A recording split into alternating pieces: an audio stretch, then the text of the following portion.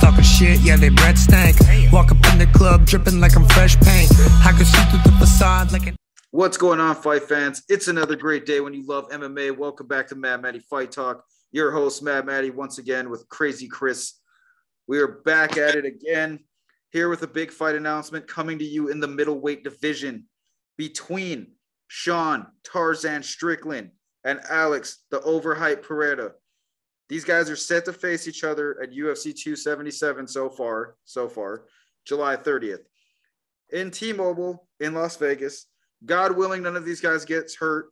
This is actually a very interesting matchup in the middleweight division, which is extremely stacked. And everybody heard the call out of Jared Cannonier saying he wants to fight Izzy next. I think Izzy's going to grant that, considering the fact that he's already beat two of the top three twice. So I'm assuming that Cannonier fight's going to happen.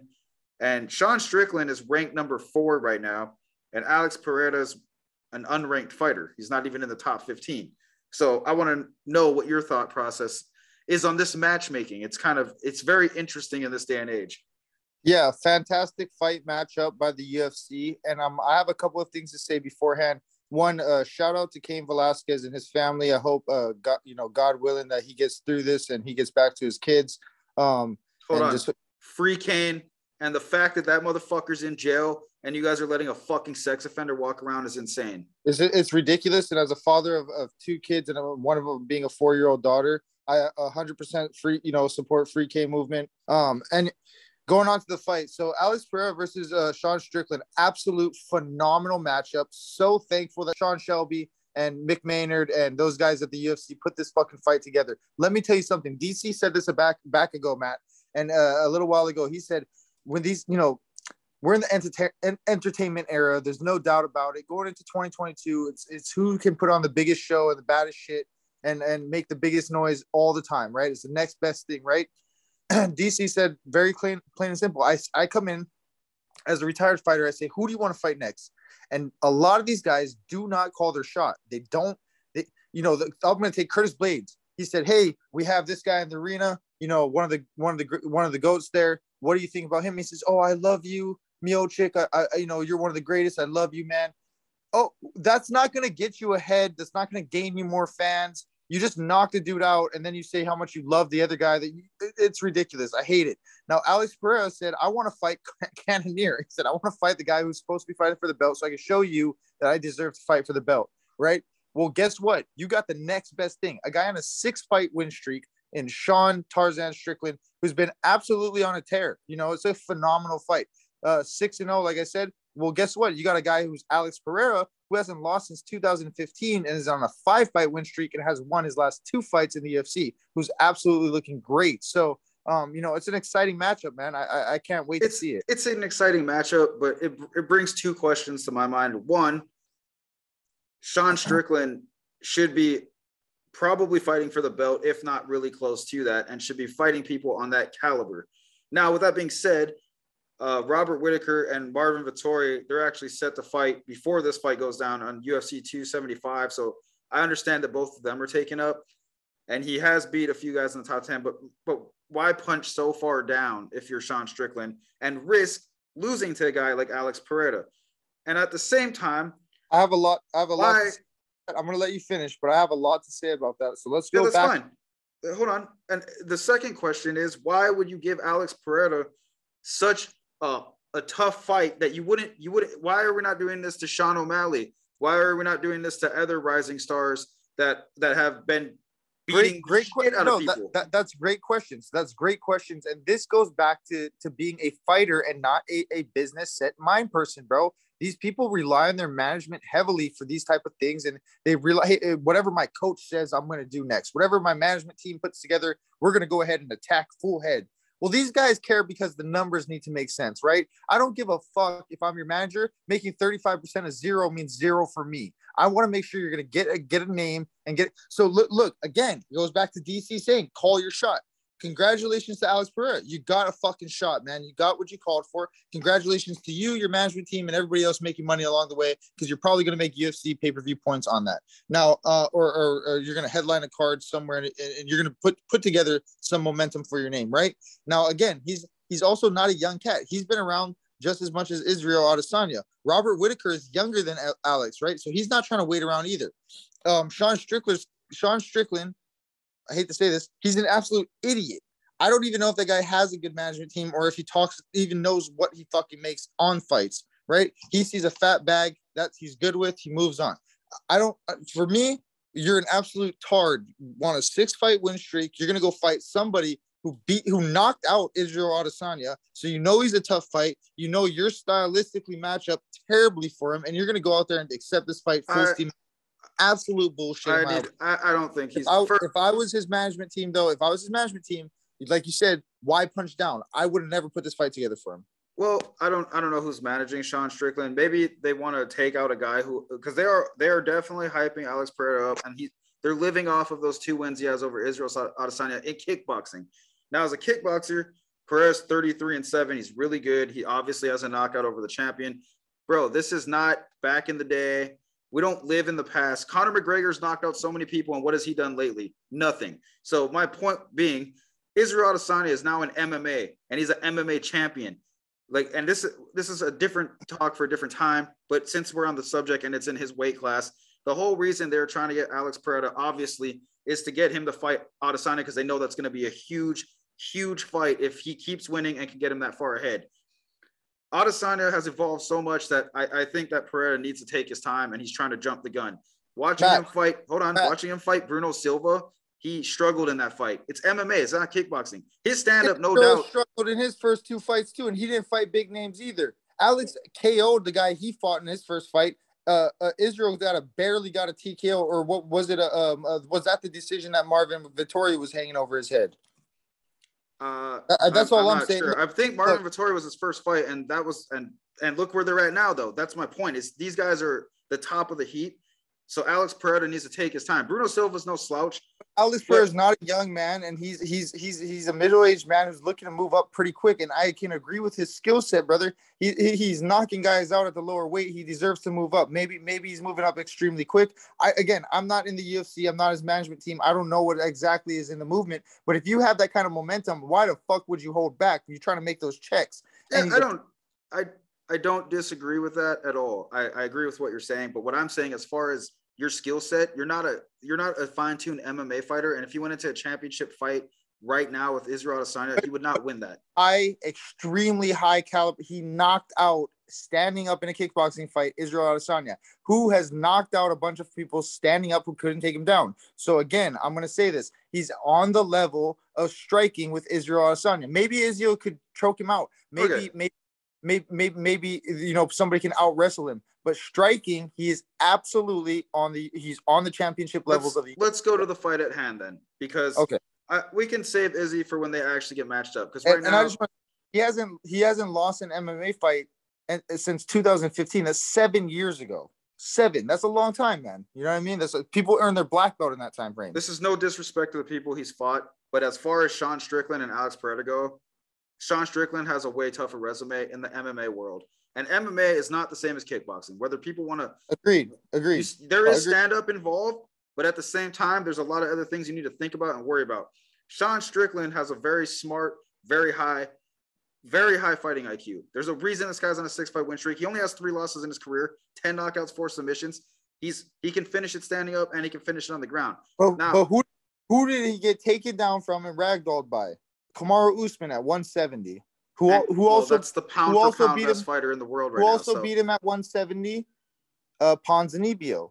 He's lost a few times, man, by guys. We're talking about 170. Obviously, that's not his weight class, because moving up to 185 and having not to cut the extra weight went on a 6-fight.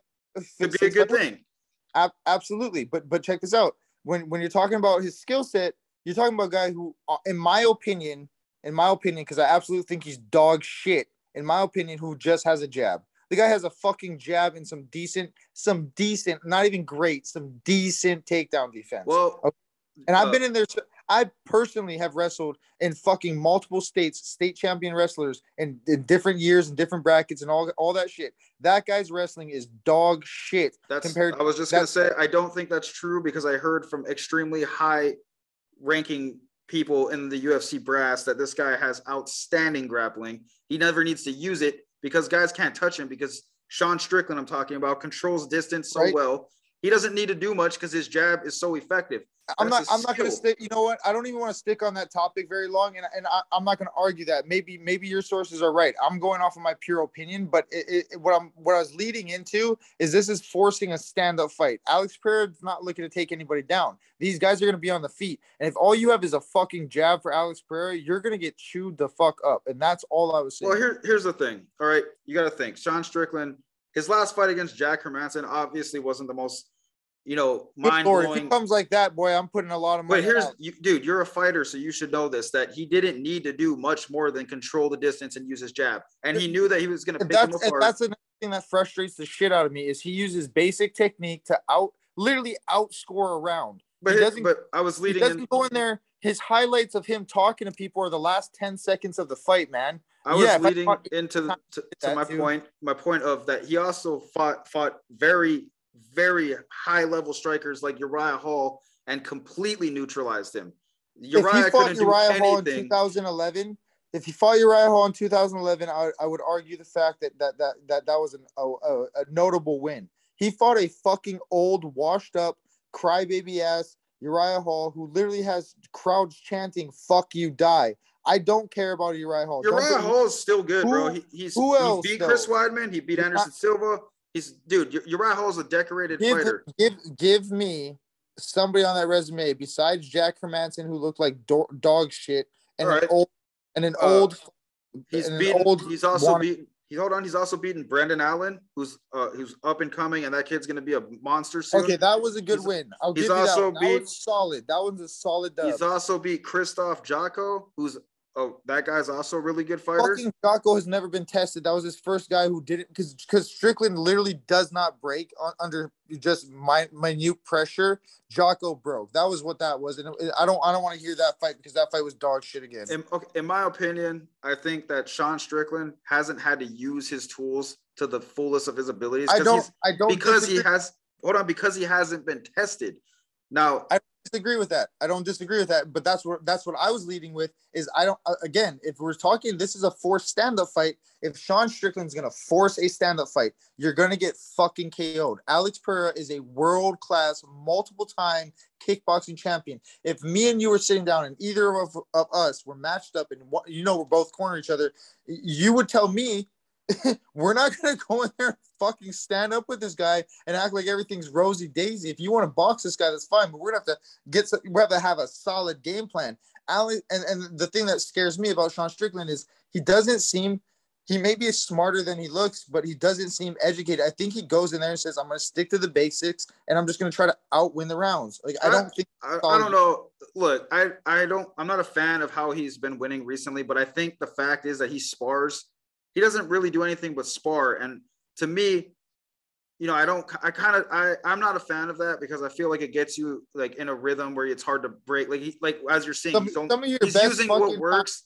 Some of your best spars, and you know this as a fighter, some of your best fucking fights are in a sparring match in a gym that untaped nobody's ever gonna see. It's not even about the war that he's going through. The fact is the rhythm that he gets into, he knows what works and he only uses that. So in his fights, it's so effective because he's been sparring nonstop in his training camps that when he goes in there, he goes right to sparring mode. And if the guy's not, if you fought so many times in sparring and training camp and you're like, oh, this is just like so-and-so, I'm just going to use this and that. My jab's going to work. I just got to control distance. Look, now, when you're fighting a guy like Alex Pereira, he's not going to be able to just stand there and throw his jab and sit back. And I mean, if he can't be touched by Alex Pereira, which Bruno Silva made him fucking work. And I think that's the same game plan that Sean Strickland's going to need to use to beat him. He's going to need to make it a clinch fight. But don't take out my boy Alex like that, man. He's a fucking dog. He comes to fight every fight, man. And you have to respect that because the boy got skills on his feet and he's a slick striker. I was watching the Kamaru Usman fight with Sean Strickland and I noticed a couple things. Usman was throwing jabs and he was doing it right. And anytime Strickland touched him, he would shoot a single. Whether he got it or not, he just shot the single. And Strickland just panicked. He's changed. He's obviously adapted. He no longer panics. He gets into comfortable grappling rhythms and exchanges and does extremely well.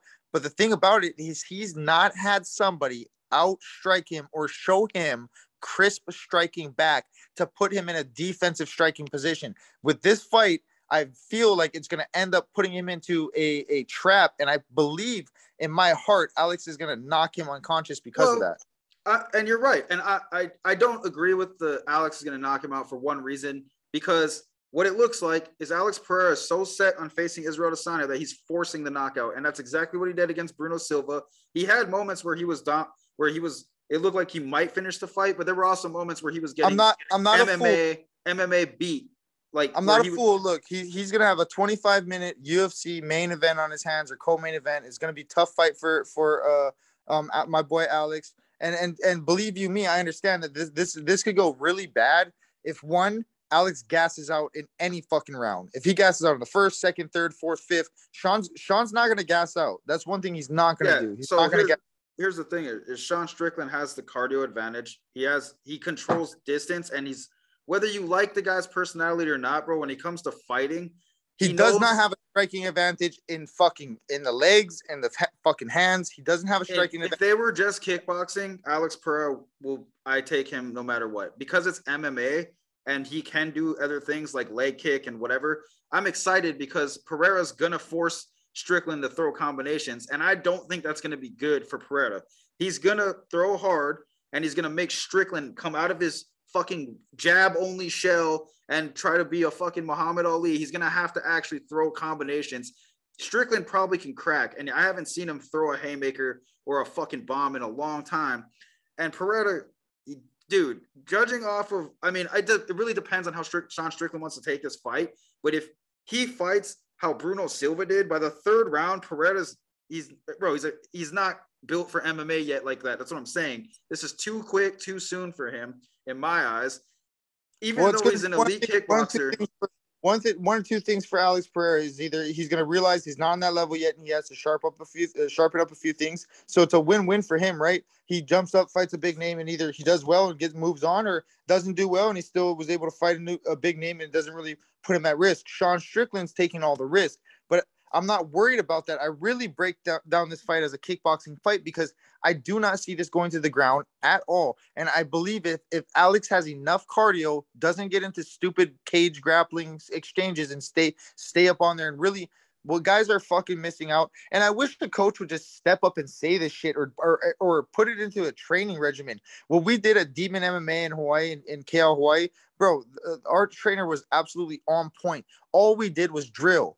We did drills off the cage, from the crate, bottom, on your back on the cage, all that stuff. And all we did was drill takedowns, takedown defense. And you know what? When we got in those positions, we never got tired. Guys were getting put up on the cage for 2 minutes, pushing off, acting like they just struggled, which maybe you're fighting the best of the best. I understand what a real athlete feels like. You're going to get tired, but you shouldn't be exhausted where you can't even hold up your hands. That's unacceptable at this level. You need to be able to have that cardio. So if Alex Pereira comes in with that cardio, it's a long night in the office for Sean Strickland, because he's not going to get that patty cake sparring session that he was hoping for. He's going to get a dog who's ready to fucking fight and push the pace on him. Well, this is where I think that it's a, big risk, big reward. That's the heart of a fighter, Alex Pereira. You got to go big or go home. You have to respect that. I do respect that, but I think it's a lose-lose because, one, the UFC is obviously trying to push this guy as the only guy who can beat Anderson Silva. He's already knocked him. They've been doing that before they even signed this guy. Isreal Adesayna. Yeah, no. You said Anderson Silva. Oh, whatever. Yeah, Isreal. The only guy who can beat Isreal Adesayna. My bad. But they've been pushing Alex Pereira before they even got him.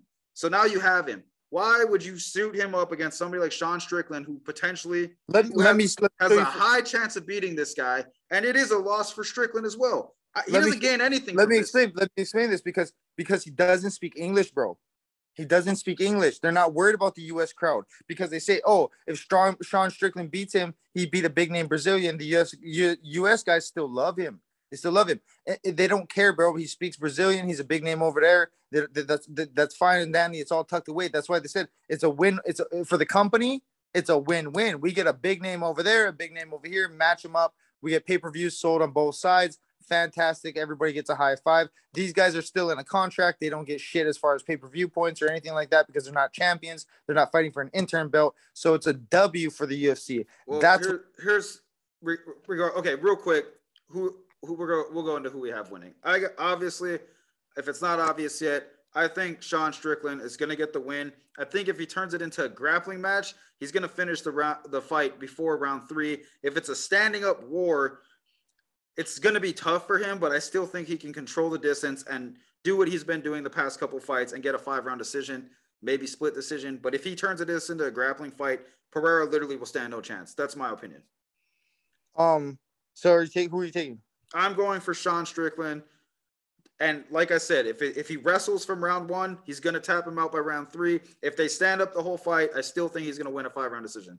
I'm going to go with the underdog in this one. I'm going to go with my boy Pereira because I've been watching this guy a long time, for many years now. And I'm not bandwagon. This is a guy I've watched because I'm a kickboxer. I've watched kickboxing. Wait, hold on. I think I messed up. I don't even know if these guys are a main event because I believe they're on a pay-per-view card. So if it's 3 rounds, I think Sean Strickland's definitely winning. If it's 3 rounds, it's gonna be even better for Pereira. That's what I'm saying. Like if it's 5 rounds, it's gonna be a tougher night of the office for Pereira because he's really gonna have to make sure his cardio is up to date and shown up. But if it's a 3-round fight, it's an easy walk, kick in the walk. I mean, eating cake, walking down the park, whatever you want to say, bro. This guy's gonna go in neutral and just roll down the hill, buddy. Like. Sean Strickland does not have the level of striking that I really don't believe. Every fight for the last 6 fights, he's won off of basic striking and defensive takedowns. He's in a bad rhythm for a guy who's a really good striker. I just feel, for some reason, I feel like Alex Pereira is going to get it done. I think he's going to KO Sean Strickland. I think he's going to KO him. So you got Alex Pereira winning by KO. I got Sean Strickland winning by either a 3rd-round submission or and honestly, and I want to say this. I'm taking Alex Pereira, but I want to say Sean Strickland's cardio is the only way I see him winning this by a decision. I don't see him finishing Alex unless Alex completely just gasses out. And here's another thing to take into account, right? You say he wins off of basic technique. Islam Makhachev is the wrestling version of Sean Strickland, and I fucking hate him too, and he's a piece of shit too. The fact is, I talk mad shit about Islam, but he is highly effective at using basic technique. From what I hear, he could hold down a fucking elephant, and that makes me very upset. Go fight at 185 or 170, you fucking punk. My point being that technique always wins, and I feel like if you have the gas tank on top of that. I'm not disagreeing with you, man. This is the fight game. I love the fighters. I'm picking the fucking Cowboys. You know what I'm saying? Like, this is my team. Let me go, buddy. No, go ahead. I'm just saying. I'm just adding into the fact that I just believe Sean Strickland. Sean Strickland's a piece of shit. I fucking hate his attitude. The fact that he said he wanted to kill somebody in the ring makes me fucking very upset. Everybody got families to go home to, you fucking psycho dumb piece of shit. But at the end of the day, he's very talented, got great cardio. He's a fucking hungry beast in the cage. And you got to, as a fighter, I hella respect his technique and his capability. But if I'm looking at him like if I come into this fight, I'm going to fight you. Bro, all you got is a jab. You better watch the fuck out. I'm going to chew you up in many ways. And Alex Pereira is the type of guy that can come in there with the skill set standing up to do that. But again, you're playing a vicious game. This guy's going to keep the basic technique. So if you skip a beat, you mess up and do something fancy, and you get Sean on your back for 5 minutes, it's going to be a long night for you, and you better have the cardio to back that. So now, it could go either way. But again, I want to have faith in my boy Pereira. I think he has the ability to knock him out standing up. Now with this being set up, I want to clarify this. If he knocks him out, it's going to be in the first 2 minutes. It's not after that. There's no chance of Alex knocking him out. It's going to go down. Well, it just depends. Dramatically after that. If it's a 3-round fight, Pereira has the tools in the bag to be able to finish the fight at any point. He showed that against Bruno Silva because, that was a good fight for him. He needed to get tested like that. I think the biggest difference is that Pereira's 6'4", and Sean Strickland 6'1". So if anything, it is giving Sean Strickland more of that Isreal Adesayna type figure to get him ready for a title shot. And that's the other thing I was going to say too is, Jack Hermanson was big, but he's a big guy and he's young and he did not have the cardio to come in, and he really blew his load too early. So I'm hoping Alex Pereira doesn't do that. I'm hoping he comes out and is, fights like how he fought Izzy, calm, cool, and collective, and go out there and fucking piece him up, and then he can get the job done, But Sean's one of those guys, man. He's the joker in the pack. You never know what card he's ready to play or how he's gonna play the dance. So again, he's improved leaps and bounds. He's on a great winning streak, and with that, learned a lot. Speaking of cards in the hand, the UFC is not stupid, and they don't just give people what they want. So what I honestly believe is going to happen here, especially since Robert Whittaker is fighting Vettori June 11th and these guys are fighting June 30th, I'm pretty fucking confident they're going to match up the winners. The winner of that fight is going to fight the winner of this fight to give you the next #1 contender, because obviously Cannonier is going to fight Adesanya, and that has yet to be determined, I believe.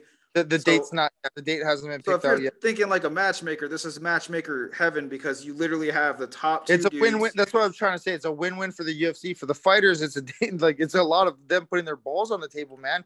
But here's the thing. Give it to him too. He's putting his nuts on the table, but he doesn't have to do that. If Sean Strickland loses this fight, depending how he loses, he's still most likely in the top 10. If Pereira loses, absolutely. If Pereira loses. But if Pereira loses this fight, it's not like he's going to get to fight Vettori or Whitaker after they. Why would you throw him back to? But it's just a risk that Sean doesn't need to take. You know what I mean? I think it's a risk Pereira doesn't need to take.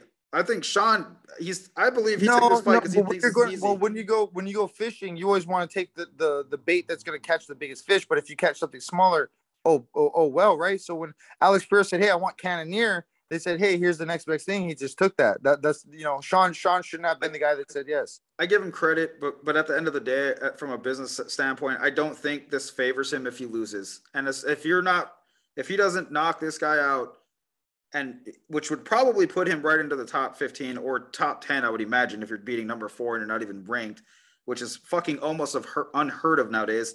Sean Strickland needs to win this fight, because he needs to prove himself against Whitaker or Vettori. I think he would have a better chance against Vettori, but I do believe that we'll get into this later. But I can't go against Robert Whitaker. I just think the guys evolve so Bobby much. Knuckles, baby. We love Bobby. I mean, but that's an interesting matchup in the future that we're going to have another video for, is that Robert Whitaker and Marvin Vettori. That is so interesting, especially the fact that Marvin Vettori beat Paulo Costa at 205. That makes him even more scary in my eyes. But regardless, I'm going to take Sean Strickland in this fight. Let us know, boys, what you guys think in the comments down below. Whatever you guys think is going to be the best, who got the best chance of winning this Sean Strickland and Alex Pereira fight. But, honestly, boys, I'm taking Alex Pereira. I'm always going to go with the striker. I think he's going to, I honestly just have a feeling he's going to KO him for some reason, because Sean just got that basic stand-up, and he's finally fighting somebody who's super advanced, in my opinion. But, again, MMA, 4-ounce gloves. You never know what the hell is going to happen. I'm going the crazy man, Sean Strickland. He's going to pick his ass apart, sit back, probably I think Sean Strickland's going to do whatever he wants in this fight, honestly. So hit the bell icon below to be notified when we drop more content. Hit us in the comments. Let us know who you guys have winning, and we will see you guys on the next one. All right, boys. Haters talking shit, yeah, they breath stank. Walk up in the club dripping like I'm fresh paint. I can see through the facade like an